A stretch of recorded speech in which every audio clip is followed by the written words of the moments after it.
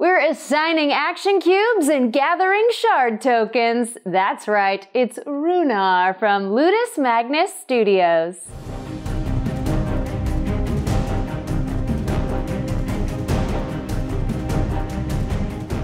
In this Clash of Clans campaign game, players take on the role of Viking hunting parties, each searching for the valuable runic shards in an attempt to honor and please the Asgardian gods. Through a series of battles, they'll fight and maneuver around the frozen tundra, gathering shards of the stones, all in an aim to wield the power of the legendary runic gem, the Runar. Since Runar is a campaign game, the player group proceeds through 5 scenarios, and setup will vary depending on their progress. At the end of each game, the player with the most victory points wins. Victory points come from gathering shard tokens, dealing damage and knocking out opposing heroes, building a statue to honor the gods, duh, and fulfilling objectives on mission and event cards. Before a campaign starts, players must first assemble their warband by taking a player board of 1 clan and 3 bases of 1 color. The player must then select 3 heroes. There is a suggestion for first-timers on page 10. Each hero has a model and a double-sided card, Explorer side up as denoted with the blue banner on the top left. The hero cards have name and art, speed value on the top left, defense on the bottom, a skill in the text box, and a personal pool on the top right. The legend side of these cards include additional abilities such as a feat, a powerful passive ability, and bonus action cubes and skill symbols. More on those shortly. Players complete their warband by filling out the campaign sheet according to the instructions on page 12. This sheet tracks the game's progress and the hero's development from game to game.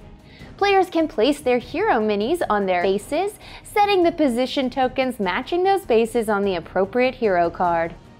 Each player sets 1 agility cube, strength cube, and instinct cube into their action pool on their player board. Setup begins with the scenario card. In the first game of a Runar campaign, this is the 1A card. Otherwise, follow the instructions on the campaign sheet from the previous game. Read the intro aloud. Then place the Destiny board and put each player's point token on the 0 space of the points tracker. Shuffle the Destiny cards into a single deck.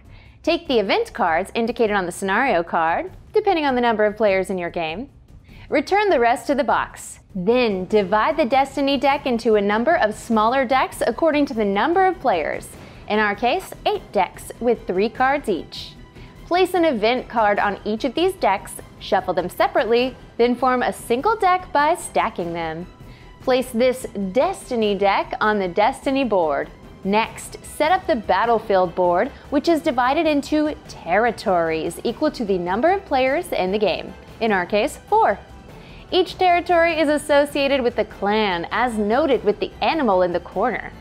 A territory is further divided into 4 zones, each containing 9 nodes. Stay with me, a node is where a model or obstacle might be placed. That node is considered occupied and no other model may be there, although they might be able to move through. Nodes are considered adjacent in any of the 8 directions. Set the trackers for each of the yellow and blue shard tracks on the 0 slots. If any heroes have a shield icon, they gain a shield token at this time. In the first Runar game, or in the case of a game where the Nemesis won previously, assign the first player token randomly. Otherwise, it's given to the winner of the previous game. Individually, players will shuffle the action cards of all their heroes in their clan to form a single action deck, placing it on their player board. If there is a Nemesis symbol on the scenario card, set the Nemesis board nearby and set the Nemesis token on the 0 slot of the Trail of Fate. Follow the setup instructions on the scenario card to place any enemy cards. The first player selects one of the battlefield layout options from the layout chapter of the rules, depending on their preferred game duration and setup. Following the icons on the layout, place heroes, obstacles, statues, and other tokens onto the board. Separately shuffle and place the inspiration cards and advantage cards. Each player also takes the 3 pieces of their statue, placing 1 advantage card beneath the body, 1 inspiration card under the head, and a shard token under the flame. If any other instructions are on the scenario card provided, follow those now. Otherwise, each player draws 6 cards from their action deck, choosing 3 to keep to form their starting hand, and returns the other 3 to the bottom of their deck. Gameplay occurs in turns, beginning with the first player and proceeding clockwise. Turns are divided into 6 phases: Tactical Phase, Actions Phase, Support Phase, Destiny Phase, Nemesis Phase, and End of Turn Phase. First up, in the Tactical Phase, the active player spins action cubes from their pools, either action pool or a hero's personal pool, to perform tactics. Each tactic has an action cube cost, and the white wild cube can be substituted for any other. Some tactics include Command, where a player spins an instinct cube to draw 3 cards from their action deck and then discards down to 3 cards. Action cards have an action area and a support area. These are used in the next phase. Charge. For an agility cube, the player chooses one of their heroes that has no adjacent opposing models or shard tokens. That hero may be placed on a node of a zone orthogonally adjacent to their current zone. Fortify, which brings a hero's defense tokens up to their maximum as listed on their hero card. And Build, which can only be used once per turn, but adds a segment to their personal statue in their territory. For an incremental cost starting at 2 cubes, the player builds first the body, then the head, and finally, the flame. This tactic can only be used if there is at least 1 event slot open on the Destiny board. More on statues in a sec. Additionally, the equip and store actions are free tactics, allowing heroes to exchange items from within their treasury. Next, in the action phase, the player plays an action card from their hand, setting it in the turn action card slot. The featured hero is the active hero for this turn.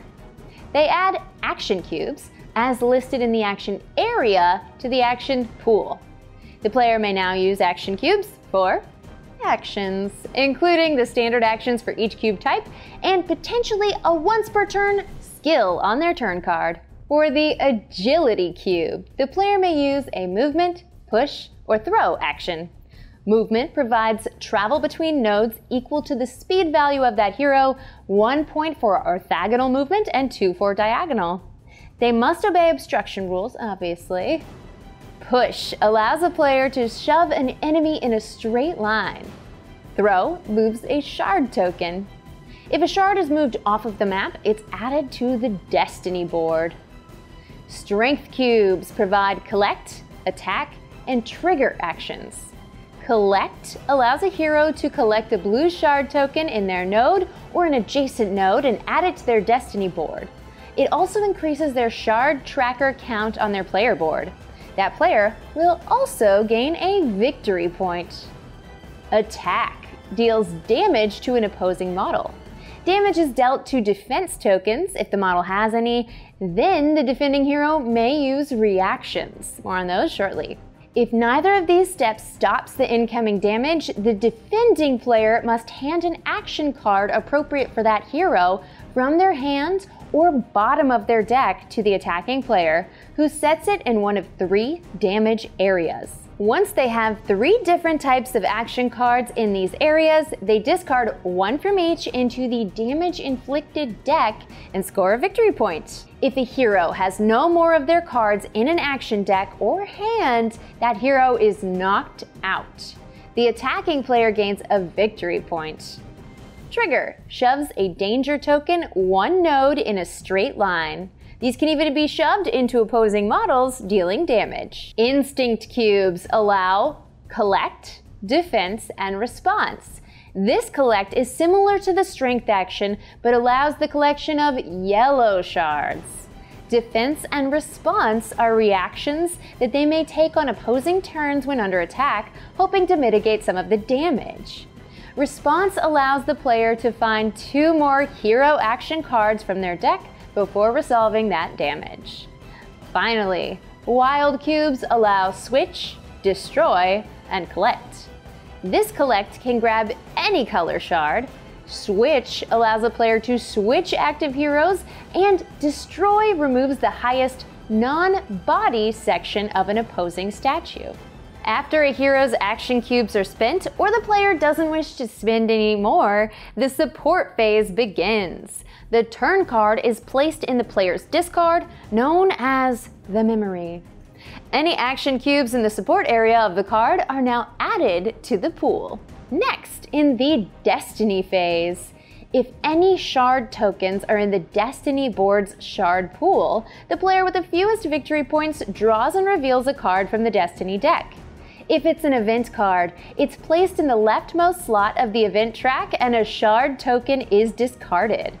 Resolve any setbacks listed on the card and repeat this step if there are still shard tokens in the pool. If it's a Destiny card, that player adds it to the outer edge of their territory. The Destiny card lists a single node in each territory. The player may choose and place a shard token on that unoccupied spot. They then discard a shard from the shard pool, add a danger token to the node if there is one in the shard pool, and discard the Destiny card. Danger tokens just straight up deal damage. Neutral damage in the case of a player hitting it by their own action. Neutral damage places the discarded action card in a player's memory. Each rival player receives an advantage card. If a hero is KO'd by neutral damage, all opponents receive a victory point. Next, in the Nemesis phase. This step is skipped entirely if no Nemesis is present on the scenario card. Since this is our first game, we'll skip it too. But in later games, the players resolve the card in the Destiny discard pile, which indicates a target for an enemy model on the board, controlled by the Nemesis. In these games, the Nemesis also has its own turn, which takes place after the player to the right of the Nemesis board. See page 31 for resolving their actions. Finally, in the end of turn phase, the active player draws up to 3 cards into their hand, raises any KO'd heroes. For each hero raised, they draw an inspiration card into their hand. They also shuffle their newly raised heroes' action cards in the memory back into their action deck. Then, they draw and reveal a number of cards from the Destiny deck equal to the number of players in the game. Any Destiny cards are discarded, but an event card would be added to the leftmost space of the Destiny board, and if necessary, the top of the event card is resolved. If only one of the event slots are still open, and the active player is the last player before the first token holder takes a turn, then another card is drawn from the Destiny deck and resolved as before. Except a shard token is discarded from the shard pool. Any setbacks are applied as well. Then the next player's turn begins. Rounds continue with players activating heroes, collecting shards, shoving opponents, and knocking each other out. Here are a few additional game mechanics. Statues. These votive structures are built by clans to honor the gods and complete missions in the endgame. They come in 4 parts: the base, the body, the head, and the flame.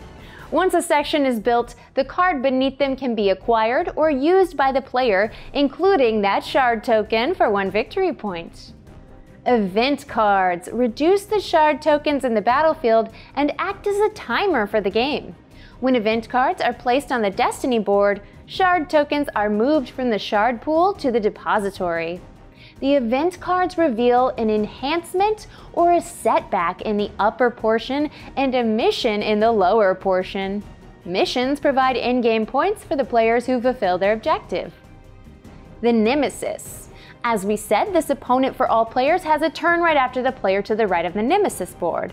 Over 3 phases, the Nemesis absorbs power from the shard tokens or attacks heroes using the enemy models. Any choices that must be made by the Nemesis are made by the player with the fewest victory points. Good for them. They'll need that. The game ends once the first player's turn would begin, but the event slots are all occupied based on the number of players. Players gather their hand, action deck, and memory into a single deck. Then they take their inflicted damage with their damage area cards. Then the missions on the bottom of the events are checked and players are awarded VP. Any mission cards also award points, and the player with the most VP wins. Then, players are ranked by VP and mark their clan's position on the campaign sheet. And that's just the basics of Runar. Players can take these results and evolve their warband when advancing through the campaign, gaining new items, treasure, and upgrading their heroes to their legendary side. I'm Becca Scott, this is Good Time Society, and you have been such a great listener. Thanks for letting me explain this and not interrupting. It shows patience and maturity. And you can also show more maturity by subscribing to the channel, like this video, and come on back for more great games and good times. We'll see you soon.